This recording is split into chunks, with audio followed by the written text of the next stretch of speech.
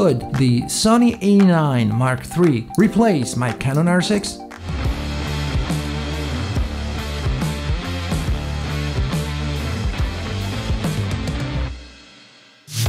What's up guys, Dan Frullani here and welcome back to a new video. Today I'm gonna talk about some camera. What camera? Well, let me start from the beginning. As you probably already know, if this is the first time you watch one of my videos, you probably don't know, I'm continuing my quest to find a replacement for my Canon R6, my beloved Canon R6.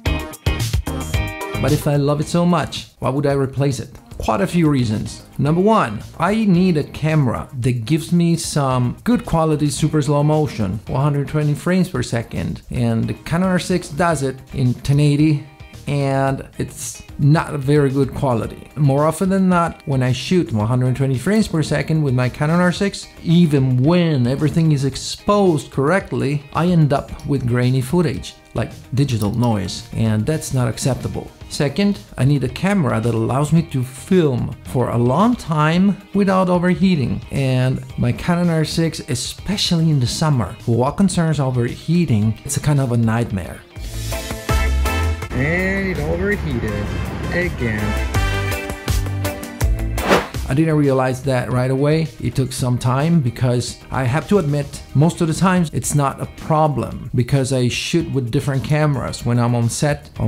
When I work, like for an event or something like that, I use multiple cameras, so I shoot sometimes with the Canon R6 for a while, then I use the R7, then I have the 90D, so the Canon R6 doesn't have enough time to overheat, or at least not often. But what if I need to use, or if I want to use, only one camera? The Canon R6 would not be reliable for that.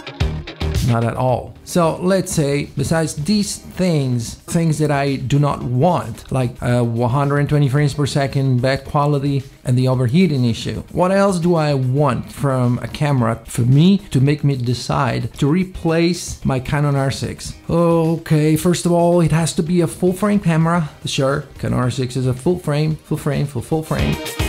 IBIS, in-body stabilization. If you know my channel, if you watch some of my videos, you should already know that in-body stabilization is not something crucial for me. If I really need something to be stable without any shaking, like completely smooth, I just use a gimbal.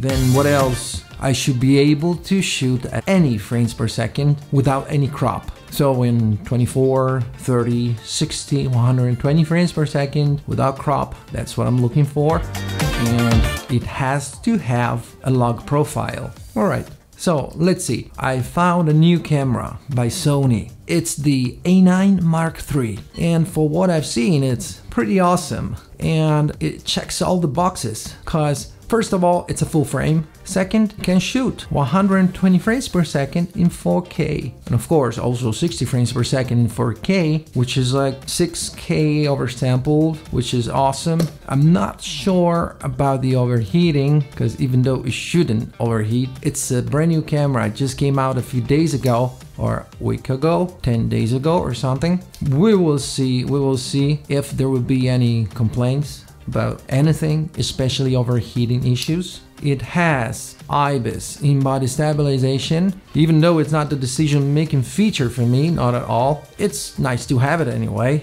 Of course, it does have a log profile, which allows us to color grade the footage the way we want. Plus, we have a special profile that's called Cinetone or something like that, where the footage, when we film, comes out of the camera right away, looking cinematic, like already color graded. That's not something for me. I like doing it on my own, but maybe that's something I would appreciate.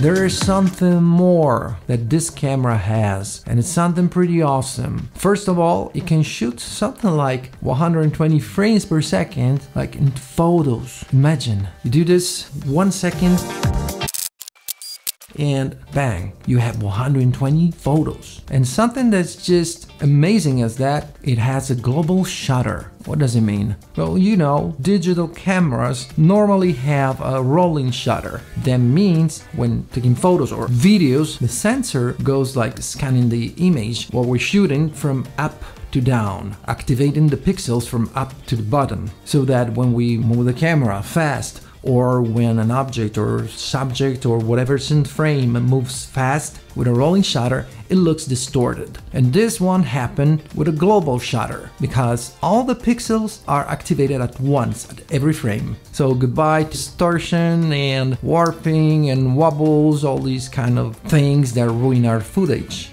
But I've seen its price, and it's like $6,000 in the US, but I'm living in Europe right now, and here its price is 6,199 euros.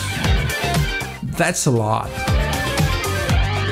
So am I gonna buy this camera? I don't think so, cause its price is just too much. It's good that it has 120 frames per second in 4K. It's good that it has a lock profile, and I'm sure great quality, stabilization and everything. But I think the main reason why its price is so not affordable, not for everyone, is because of the new features, like the super fast ability to shoot photos that I don't actually need. When I shoot at an event, for example, it's bad enough when I have so many photos to select and then edit and color grade and everything. Imagine if for every photo I want, every idea I had to frame the subjects and everything, I had 120 photos looking almost the same or the same to choose from. I mean, I don't really want to end up with thousands and thousands of raw photos. That would take me days just to select the ones I need, the amount of photos I really need for my work.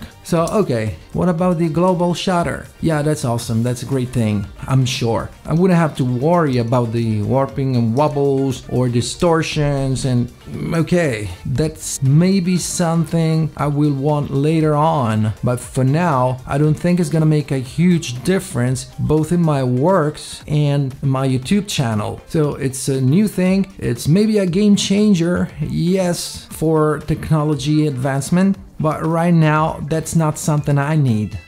IBIS stabilization, as I already said, it's great. With this new Sony A9 Mark III, it gives us up to 8 stops of stabilization.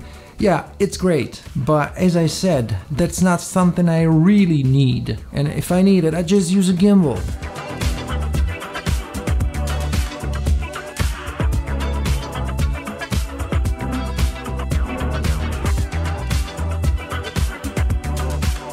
But for my YouTube videos, 99% of the times, I don't need that. Definitely not. So it's not just about the price, it's just that that price is justified by Sony because of the new things, because of these things, because of the global shutter, because of the hundreds of photos in a second, and because of the super stabilization, super IBIS, which are great features, yes, but they're not crucial for me, because I'm sure if it wasn't for these features, the price of the new Sony A9 Mark III would be much cheaper. So let's see if I will find another camera, the price of which would not be too expensive just because of some features that I don't actually need. By the way, don't forget to check the links in the description to see all my gear stuff and things, and the link to Epidemic Sound, where you can find awesome music and great sound effects, and get 1 month for free.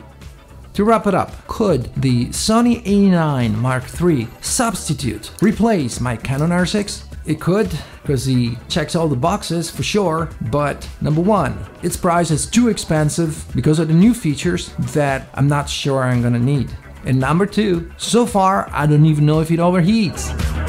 Alright, I really hope you enjoyed this video, and if you did, smash the like button and subscribe if you ain't already, and I'll see you guys in the next video. Let me close the video like I used to when I had a bodybuilding channel. And remember, I'll be back.